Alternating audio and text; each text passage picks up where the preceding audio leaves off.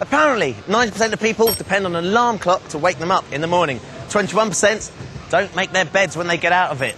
2/3 of the population eat cereal regularly as a means of staying regular, and half the UK population would like to fly to the moon. Perhaps more worryingly, 62% of us enjoy squeezing our spots. But how do we know these things, and who wants to find them out? Companies often rely on finding out information about the general public to help them stay in business. Take ice cream manufacturers. They want to know what kind of flavours people like, how much money people want to pay, and also the kind of packaging that people find attractive. By asking the right questions, companies can keep in touch with their customers, and customers can get what they want. Today, Maths for Real is about finding out information by asking questions. We're going to be looking at the art of designing and carrying out questionnaires. And the information that we're going to be gathering is all about fairground rides. So we've come to Blackpool's Pleasure Beach to gather some top roller coaster research. So fasten your seatbelts. Oh! Come on! Blackpool Pleasure Beach calls itself the roller coaster capital of the world. The newest ride is the Valhalla. Roller coasters have always been the most popular ride. We have 10 here at Pleasure Beach. 10. So we thought the next most popular ride is water rides. So we put in a log flume, and to make it even more exciting, we've turned it into a dark log flume. The new water ride cost £15 million to build. But how much are they going to charge to go on it? About £4.50, which is the same as the big one. The Pleasure Beach use years of experience when it comes to pricing their rides. £4.50 is their top price. What Katie and I are going to find out is whether you'd be prepared to pay more. Now, the first thing you need to do when you're devising a questionnaire is be clear about what you're trying to find out. So we've decided to ask people if they pay more than £4.50 to go on a roller coaster. When you've decided what information you want to find out, the next thing to do is to think of a question or questions that you're going to ask. You need to test these out on a few people to find out whether they're good questions or whether they need a little bit of improving, and that's called a pilot survey. Now, to keep it simple today, we've decided to ask one question, which is, would you be prepared to spend more than £4.50 for a roller coaster ride? So that's the question. Now, with pilot surveys, you're bound to make mistakes. So see if you can spot any ways in which we can improve our survey. I need to try and find 20 people to answer this question. I don't think it's going to be a problem. Let's give it a go. I decided to ask people as they came off a roller coaster. Would you be prepared to pay more than £4.50 to go on a roller coaster? Is that good, Jim? It's a good one. If it was state of the art, top of the range, definitely. No.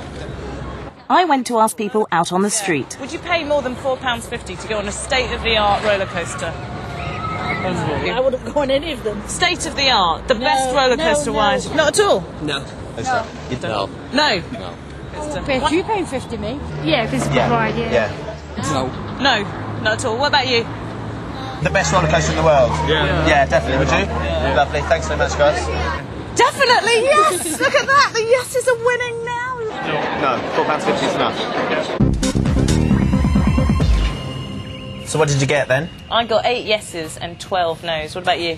14-6 to the yeses, 14 yeses and 6 no's. How did you find it? I found a lot of people didn't quite know what I was asking. I felt the question was a little bit vague because a lot of the people weren't sure what kind of roller coaster I was talking about. They said, a lot of them said, oh, it depends what kind of roller coaster.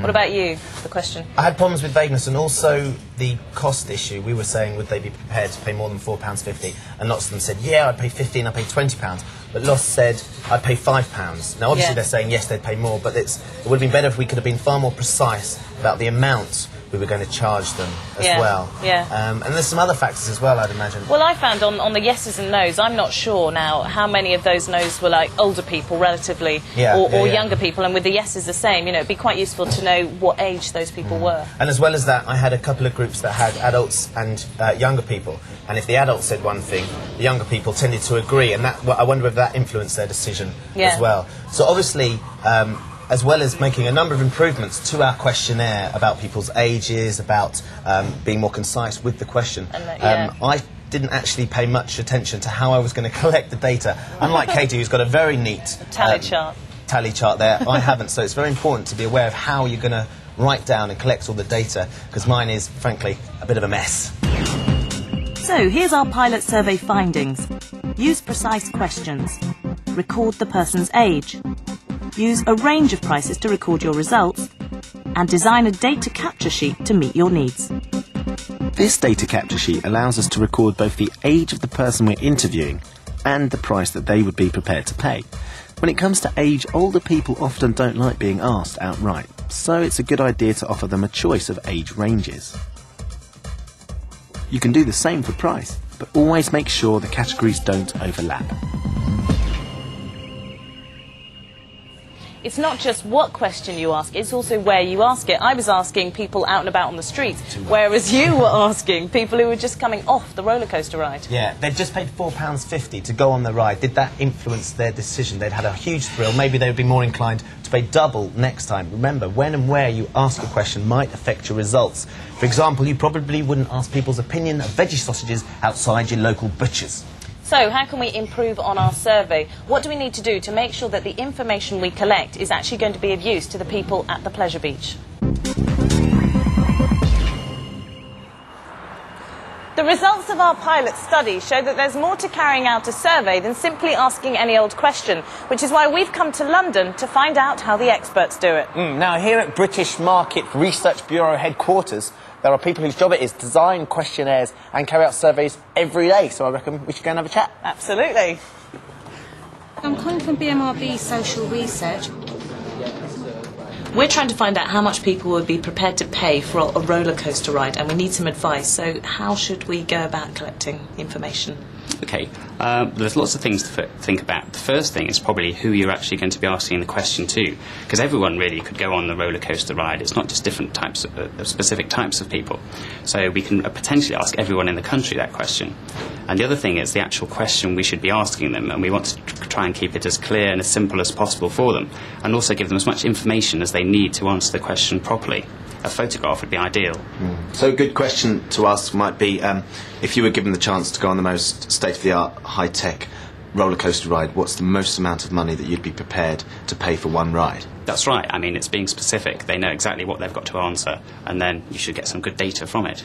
How many people should we ask to get a representative result? Because you mentioned that potentially you could ask everybody. We could, but that's unrealistic. It would cost a lot of money, so we have to compromise to some extent. So if you're trying to represent the whole of the country, about 1,000 people would be a good number to start from. Right, that's a fair representation. It is. I've never actually been chosen to do one of your questionnaires, so how do you find your interviewees? Well, there's lots of different ways, and if they're all around the country, the cheapest and best way to contact them is by telephone if it's quite a short questionnaire. We can always actually go in the street, and you'll have seen market researchers with their clipboards doing that. Or we can go into people's homes if they're longer interviews. Sometimes we do interviews up to half an hour long. And also now we're using the internet as well. It's time for BMRB to put all their theory into practice for us. This team behind us are working currently on the specially commissioned Maths for Real questionnaire, which is very flash indeed. The question being, if you were given the chance to go on the most high-tech and state-of-the-art roller coaster ride ever, what's the most amount of money you'd be prepared to pay for one ride? And the lucky 1,000 people are being selected at random as we speak. And that's just so that we get a good spread of the population, not just, for example, teenagers or people from Birmingham. Now, there's 1,000 people to call, so we've decided that we're going to give the guys a hand here. So we best get on. Good afternoon. My name's Ben Shepherd. I'm calling from the British Market Research Bureau in London. I was wondering if you could spare a few minutes of your time. I'm willing to take part in this interview. It takes about 10 minutes. I promise I'll run through as fast as I can. With questionnaires, it's important to be able to spot a good or a bad question. It's one of the things you get asked in maths exams. Take a look at this. Do you go to nightclubs? Sometimes, occasionally, or never? Is it a good question or a bad question? It's actually a bad question because the options it gives you are too vague. What sometimes to one person might be occasionally to another. It needs to be more specific, like, do you go to nightclubs more than once a month, less than once a month, or never? Here's another one. Do you agree that smoking is bad for you? Is it a good question or a bad question? It isn't vague, but it's another bad question because it already suggests that the right answer is yes. It's what's called a biased question. It's time to put your understanding of good and bad questions to the test. I went out on the street to ask some questions on your behalf. Some of them are good questions and they deserve a tick, and some of them are bad and deserve to be trashed. It's up to you to decide. Is this a good question or a bad question? When did you last visit the cinema? About a week ago. So, in the last 7 days? When did you last visit the cinema? About 21 days. 15 to 21 days ago. When did you last visit the cinema? About 18 to 14 days ago, and saw Final Destination. Okay. When did you last visit the cinema? I went with her. I went with them as well. That was a good question. Categorising the answers gives you plenty of useful information. What about this question? What do you think of cars? Haven't got anything against them. What do you think of cars? If they're fashionable, yeah, I like them. If not, then no. What do you think of cars? It's the same as Errol, really. Nothing against cars. This is a bad question. The answers it gives are simply too vague. Is this a good or a bad question? Do you agree that exercise is good for you? Yeah, it is. Yes, it's very good. Do you agree that exercise is good for you? As long as you don't do it in excess, yeah. It's a bad question because it already suggests that the right answer is yes, so it's biased. Back at BMRB, our Maths for Real questionnaires have been completed. Just over 1,000 people responded, and those responses have been fed into a central computer, which has compiled and analysed all the data. Now remember, we wanted to find out what the maximum amount of money was that people would be prepared to pay to go on a state-of-the-art roller coaster ride. The results of the survey show that the price people are prepared to pay falls with age. 16 to 24-year-olds would pay an average of £12.90 for one ride, compared to over 65-year-olds who would only pay £3.40. The desire to ride a roller coaster also falls with age. 83% of 16 to 24-year-olds would go on, compared to only 24% of over 65-year-olds. The most popular answer is 129 people saying £5. So charging £5, you get at least those 129 people, and you get all the other people who said more than that as well. Of course. Right. Yeah. So what can we take back to Blackpool with us? OK, well, the answer to the original question is really £9.80. Of everyone who wanted to go on the roller coaster, that was the average maximum price they'd say. However, Blackpool can lower the price and get more people to go on the roller coaster, and £5 we saw was a very popular price, so perhaps that should be the price that they're charging. Time to take our results back to Blackpool Pleasure Beach to see what their reaction is. Well, I'm very encouraged by it because the big one, which is our most popular ride, is only £4.50. Do you think that, seeing as so many of them are keen to pay £5 to go on, you maybe could put the price up a little bit, coin in a bit more?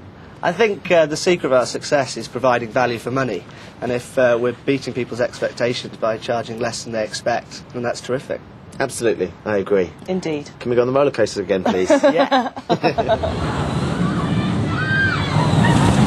You can carry out a survey to find out all kinds of information, but think carefully about its purpose. Decide exactly what you want to find out and also why.